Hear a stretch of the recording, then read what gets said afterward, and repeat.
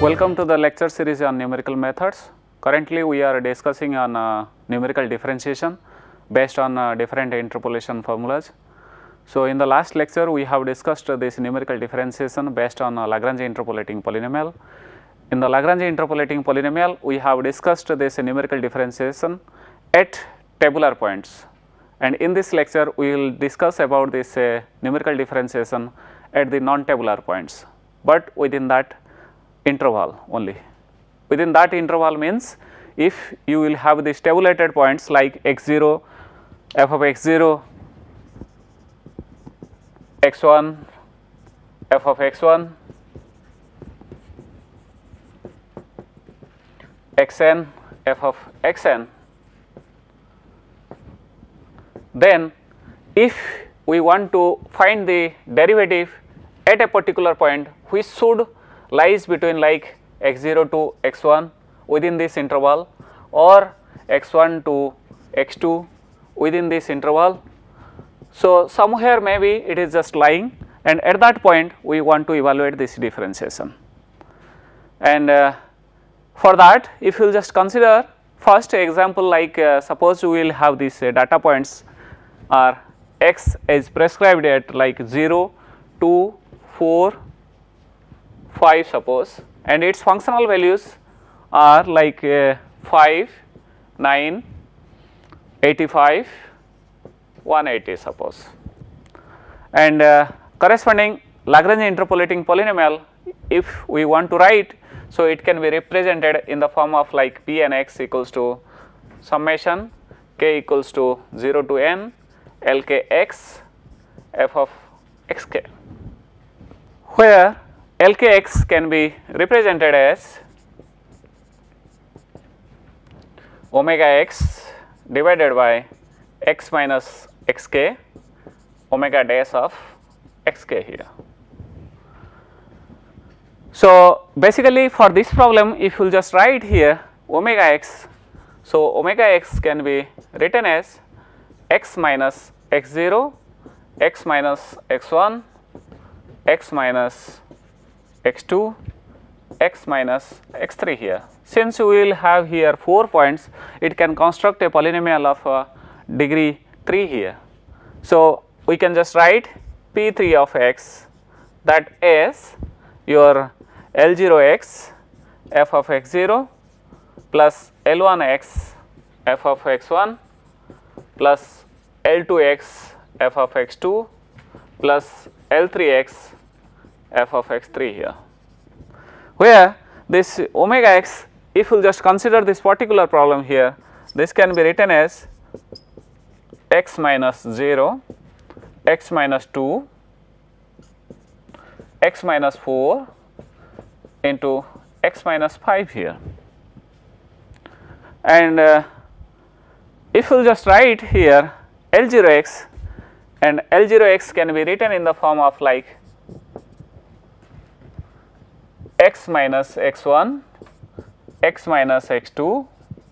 x minus x3 divided by x0 minus x1, x0 minus x2, x0 minus x3 here. And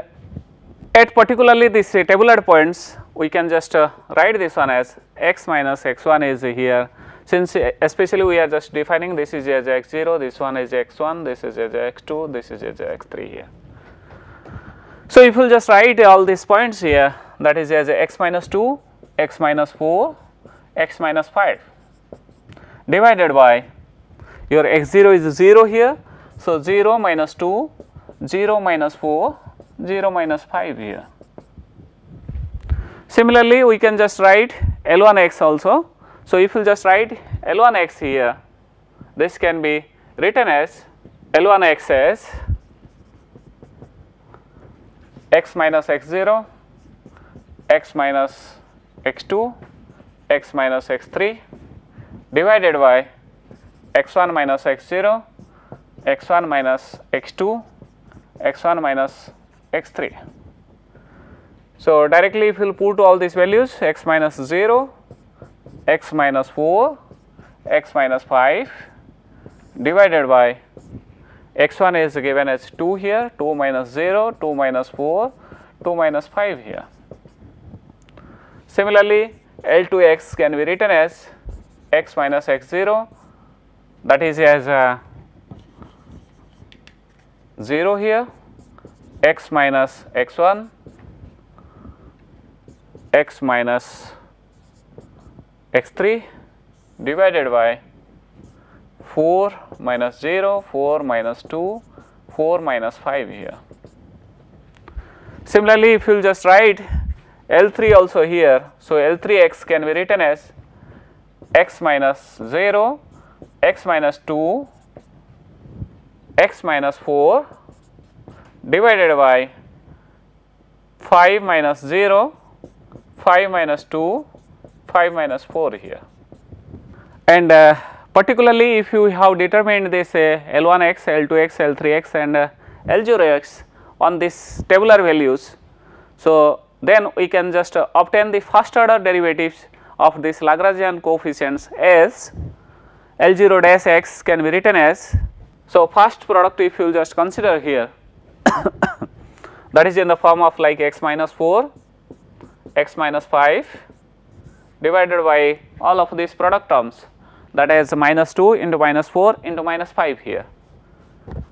So directly we can just write that one, and minus 2 minus 4 into minus 5 plus second term if you will just differentiate here, x minus 2 into x minus 5 divided by minus 2 into minus 4 into minus 5 here. Similarly, the last term if you will just differentiate here, x minus 2, x minus 4 divided by minus 2 into minus 4 into minus 5 here. And similarly, if you will just differentiate L1 dash of x here, L1 dash of x can be written as like first term if you will just differentiate here, so x minus 4, x minus 5 divided by 2 into minus 2 into minus 3 here plus again x into x minus 5 divided by 2 into minus 2 into minus 3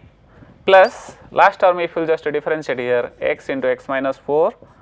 divided by 2 into minus 2 into minus 3 here.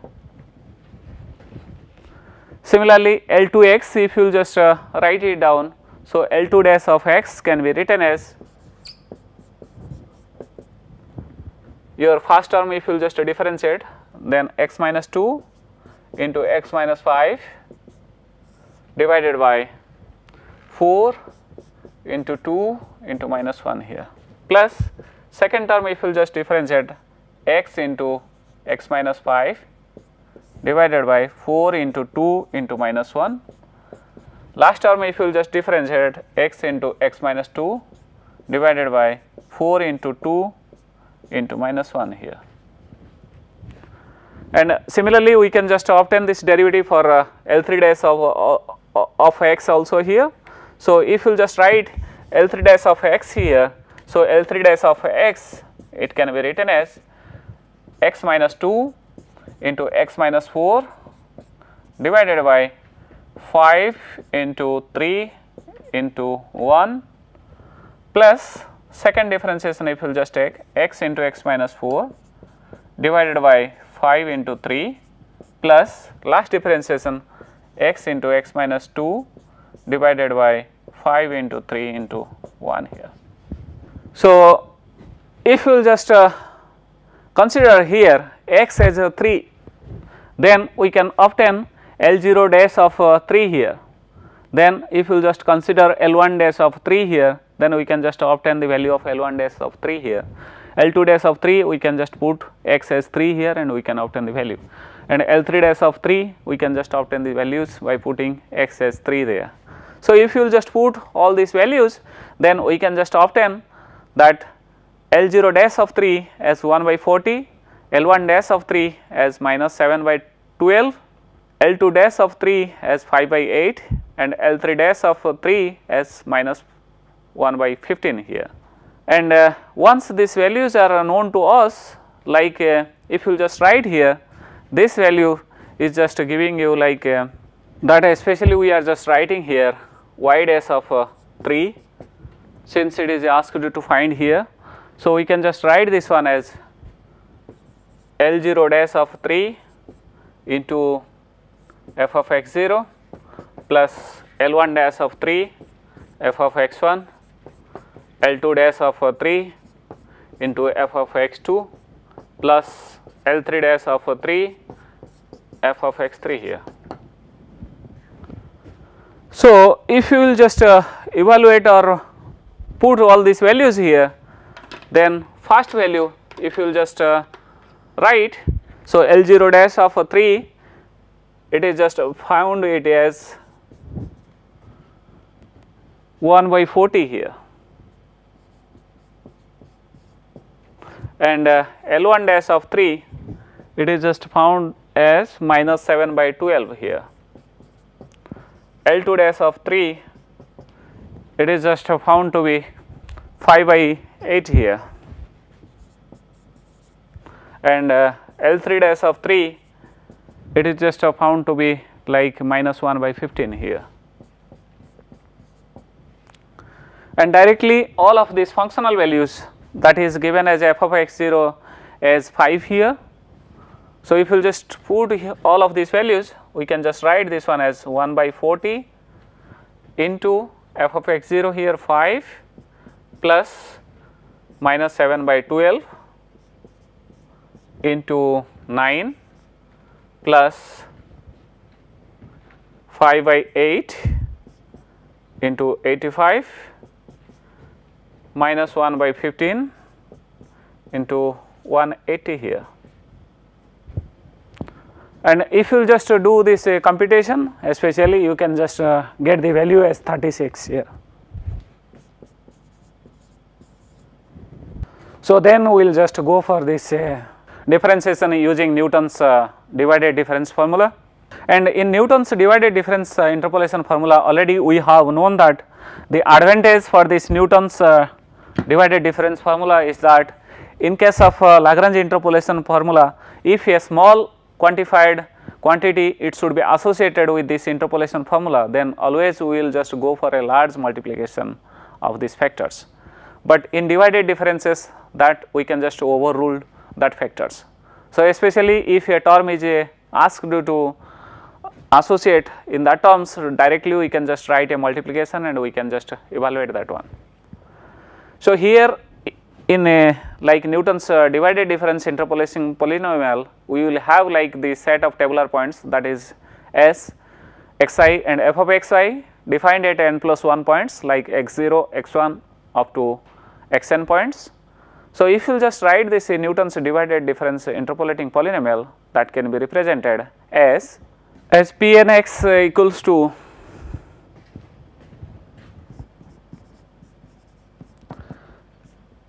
f of x0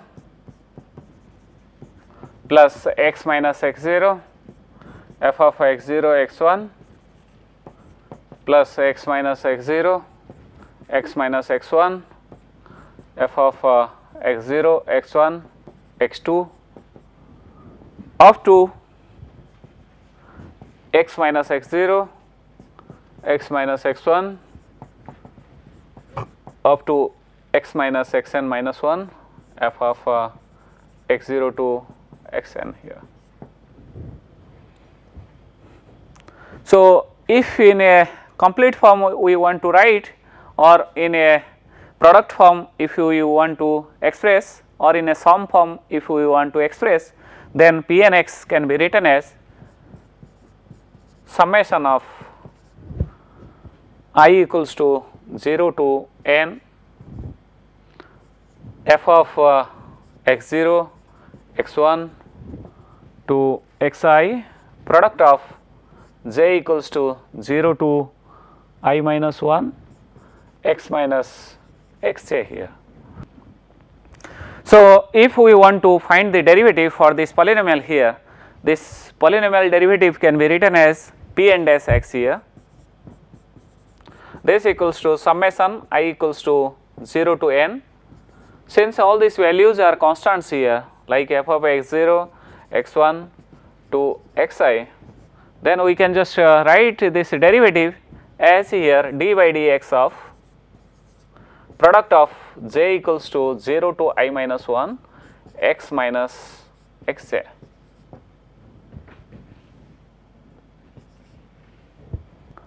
And all of this tabular values, it is known to us, and the associated functional values are also known to us. Then we can just use these functional values to calculate this derivatives with respect to x here. First, for this we will just consider a linear interpolation here.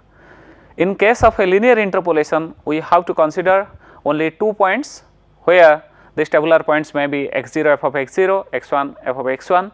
And if you will just consider this linear interpolating polynomial using Newton's divided difference interpolation here, then we can just write this polynomial as P1x, this equals to f of x0 plus x minus x0 f of x0 x1 here. Since we are approximating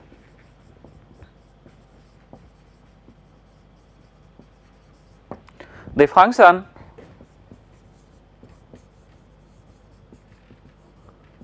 f of x with polynomial of degree 1 here. So, always we can just remember that if we will have a polynomial of degree n, always we should have to consider n plus 1 terms there. So, if we are just approximating this function f of x with a polynomial of degree 1 here, then we have to consider 2 points, that is in the form of like y x0 f of x0, x1 f of x1 here. And if you just consider these 2 points, then the polynomial approximation can be written as P1x as f of x0 plus x minus x0 f of x0 x1 here. And if you will just try to evaluate this first order derivative for this polynomial here, so P1 dash of x can be written as, since first term if you will just see that this argument contains only a constant point here, hence we can just write P1 dash of x as f of x0 x1 here. And if you will just consider like a quadratic interpolation suppose, so then we will have like 3 points we have to consider for quadratic interpolation, since it represents a polynomial of a degree 2. So, 3 terms at best it is required. So, if you will just consider this quadratic polynomial here, the quadratic polynomial associates the points like x0 f of x0, x1 f of x1,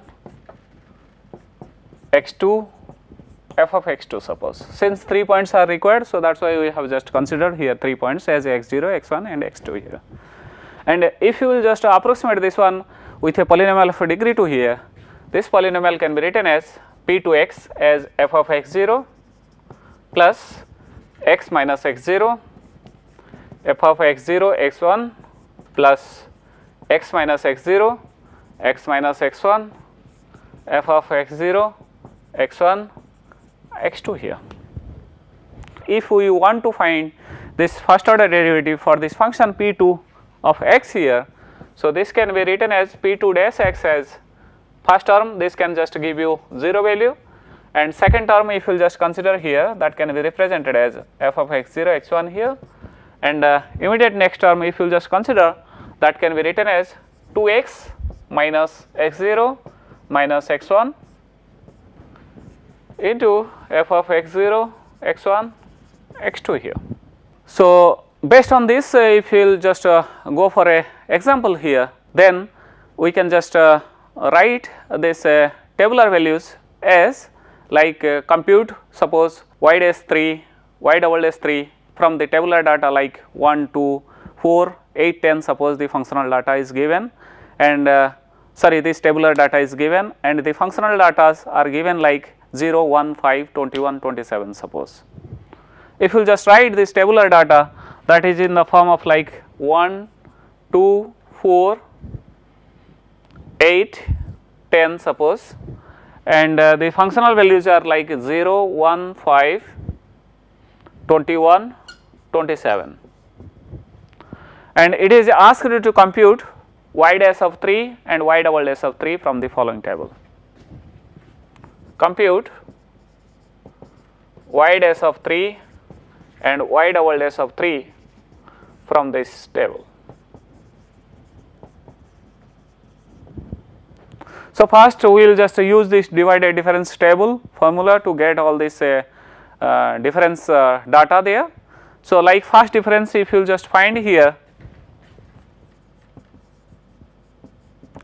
this can be represented as 1 minus 0 by 2 minus 1, since it is the formula especially. So, the first order difference we can just write here 1 minus 0 by 2 minus 1. Second one, if you will just consider 5 minus 1 divided by 4 minus 2 here. Third one, if you will just consider 21 minus 5 divided by 8 minus 4, and last 2 points, if you will just consider 27 minus 21 divided by 10 minus 8 here. Obviously, we can just obtain the data as 1, 2, 4, 3 here.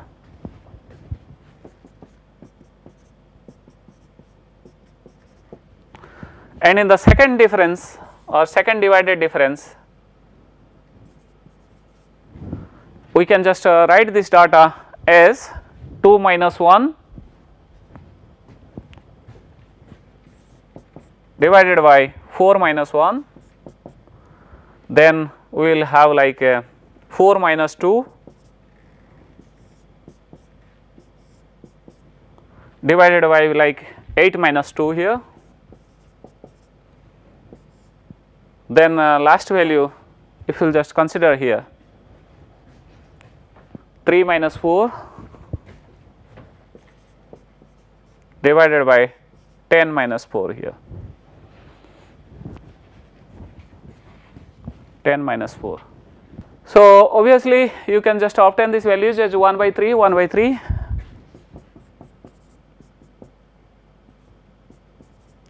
and last value this will be minus 1 by 6 here. And next third difference table, you can just obtain these values as 1 by 3 minus 1 by 3 divided by some of this data like 8 minus 1,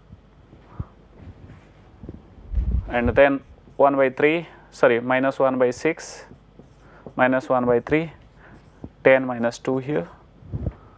So, this can first value you can just get it as 0 here, and second value you can just get it as minus 1 by 16 here, and fourth divided difference you can just find minus 1 by 16 minus 0 divided by 10 minus 1 here, and you can just obtain this one as minus 1 by 144. And if you will just use this Newton's divided difference interpolation formula for this calculation of these values here, so we can just use these values, that is 0, 1, 1 by 3, 0, minus 1 by 144 as the tabular values here. So, maybe in the next lecture we can just continue that how we can just use this Newton's divided difference formula for finding this derivatives. Since I have just given you a recount of this Newton's divided difference, that directly we can just use these formulas for the derivation of the data, and I can just consider the same example in the next lecture, and I can explain that how we can just put this data in the tabular form and we can obtain the first order derivative or second order derivative in a complete form. Thank you for listening the lecture.